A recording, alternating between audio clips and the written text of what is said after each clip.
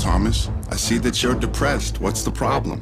Is it the skeletons you're hiding deep inside your closet? Have you been reading all the names they call you in the comments? Have you been worried your haters will put you in the coffin? Are you distraught that you promised vodka was not an option? Now you're having thoughts of doing shots? Tom, you're an alcoholic. Is that true? You're upset that you can't have booze? What's the matter, Thomas? Something's got you in a bad mood. Yeah, it does. I'm anxious. Nothing calms me down like Xanax does, but I can't even relapse cause the internet will laugh at us. I just need a beer or two, but it's been like a year or two. I thought you disappeared. I can't believe that I'm still here with you. Shut up! My therapist said me and you can't speak again. I locked the devil out, but it was you who let the demons in.